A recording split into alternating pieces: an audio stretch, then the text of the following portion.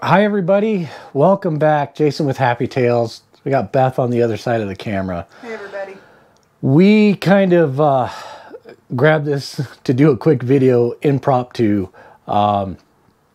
We have a little bit of an issue, and I'll have Beth stand up and show you real quick. See this light up here? We've got like 3 lights doing that. They're just flickering on and off. Our unit is 3 years old. What causes this? Who knows? I'm going to say it's just cheap stuff that they buy. Now, we started doing this yesterday because, like I said, we had 3 lights, and these were the existing lights.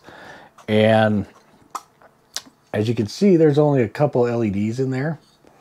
And there's 6, and like half of them are flashing, or like this guy up here, this one, only half of them are working. So basically what we did is we went on Amazon. I'll put the link down in the description. We bought these guys here. These are kind of the daylight hue versus the warm white. So what we're going to have to end up doing is replacing the 4 that are in our dinette slide. But this is how they come. They're a little thinner. As you can see, they are a much smaller profile than the old style. And then what we'll do is we'll take some of the good ones and we'll replace these 2 lights that are kind of wanky for the time being, and then I'll have 2 extras as well. So we'll kind of go over here. We'll show you the difference between the hue up on the dinette. Those guys are the original, and that's one of the new ones. So basically I just pulled that one out real quick and replaced it, and I kind of want to show you not necessarily step by step, but I'll pull the other ones down and we'll replace it real quick. Now, before we get started, anybody that has done these stupid lights, yes, they are stupid, know that these springs right here are horrible, and they are finger getters, because when they're up in the ceiling, they're like so. And when you pull this down, it bites your finger. So be careful. On our beacon, they are not only like with these springs, but they're also 3 screws that are screwed in. So be careful when you're pulling them out that they don't bite your fingers. Tools that we'll need a screw shooter, just a normal Phillips screwdriver, and a crimper. These I will also link down in the description. And then these guys here, I picked these up at Home Depot. They come in a pack of 12, I believe. And this is the same thing that is on all of your lights. You'll notice that this light wires are white and black versus the new light. I should have had all this ready, I apologize. The new one are black and red. Now, most of these RVs, and when I say most, I'm going to say about 99%. There's always going to be that one oddball out there that isn't like this. White is your common, white is your ground. Black is going to be your hot. Now these are already in there. And when we pull down a light, you might have yellow and white. You might have orange and white. But white is going to be your ground, okay? So keep that in mind. White is your ground. The other color, so it's a little different than what you're used to. There might even be black coming down, and so don't think that black is your ground. White will be your ground, and black could be your hot. So it always depends on what wire you have coming down. So without further ado, I'll go up here. I'll show you how we pull down a light, and we'll get to work on it. All right, so first thing we're going to do is on these, I just have a flat blade. The style of light we have, and this guy just kind of snaps in place there. It does have a thread, so you could unthread it, but it's just easier to pop them straight down.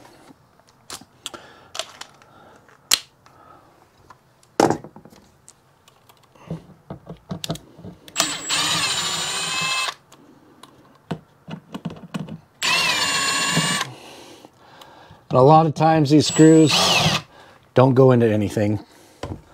They're just going into a little bit of a ceiling tile. So And you can see you're going to get a lot of styrofoam out of your ceiling, or wood chips, wood sawdust. It's just par for the course. But this is the part I'm telling you about that is a real pain. You can see right here, here's that spring that I was talking about.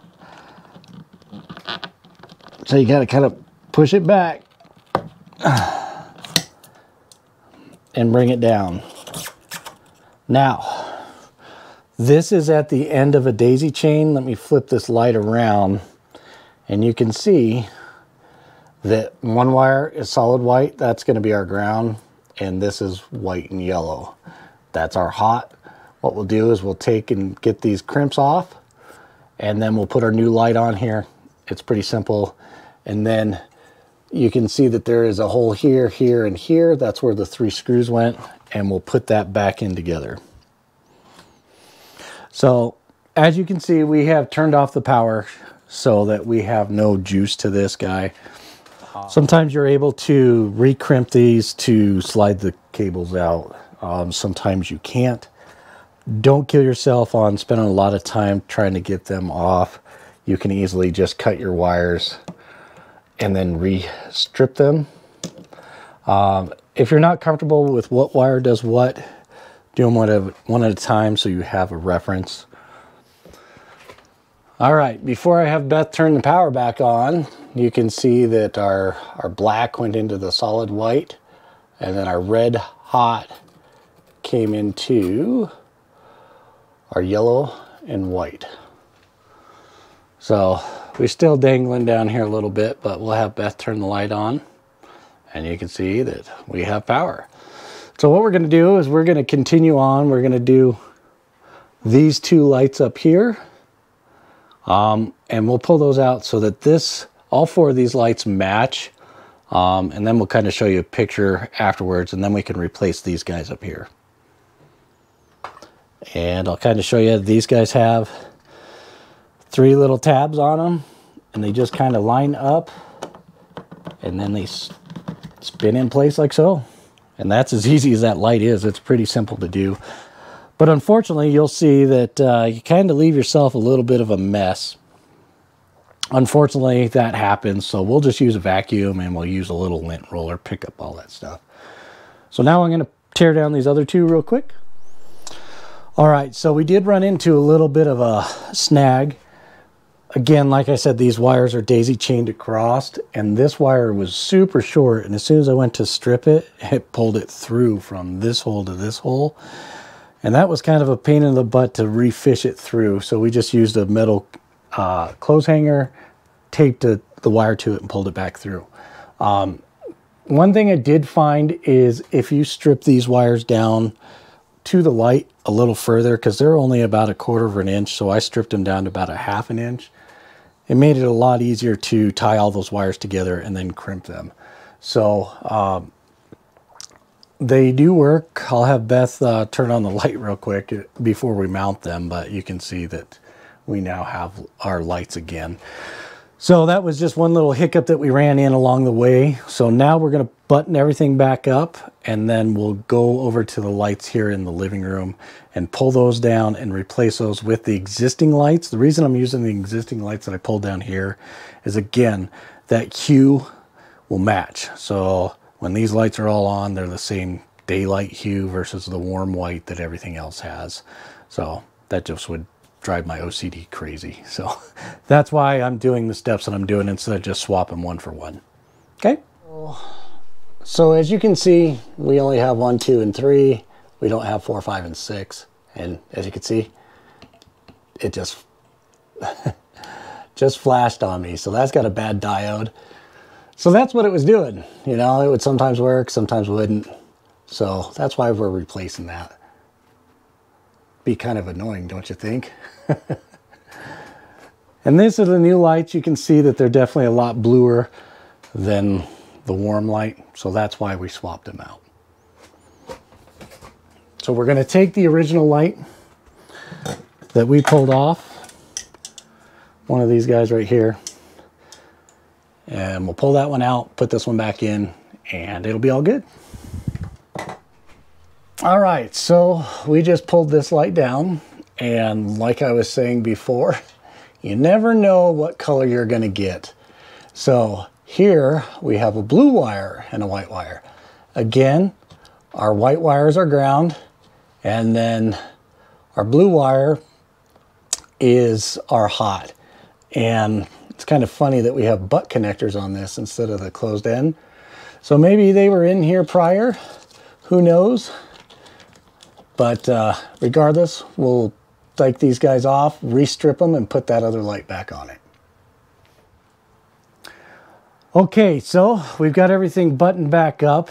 We replaced all 4 of those lights up there in the dinette slide, and now you can see what they look like. They project a much nicer light, especially on the dinette table. It's kind of what we were looking for. And I'll be honest, we've had these lights for quite a while, and we've just been kind of procrastinating. But once this light started doing what it was doing, and that light over there was doing what it was doing, we decided, okay, enough's enough. So what we did is like I said, we replaced these 2 with the warm lights that were over the dinette. 2 things that I want to bring out is watch those springs on those lights. They hurt. And if you're not expecting them, they'll get you. They will bite. The other thing is just remember that what you think as a 12 volt as a ground being black, that's not the case in the RV. Like I said, 99% of these RVs, the ground is white. So if you are going to get confused, or if you kind of second guess it, just take a picture. Take a picture before you cut into those wires, and that way you know that it's going to go right back. Because as you saw, the lights we pulled down were a white wire and a black wire, and the lights we put up were a red wire and a black wire. So there is some discrepancy there. So just take your time, and it's not as bad as it seems. Also, turn off that power before you cut those wires. Alrighty, if you guys like videos like this, give us a thumbs up. If you got any questions or comments, let us know. We'll get back to you as soon as we can. And don't forget to hit that subscribe button and hit that bell.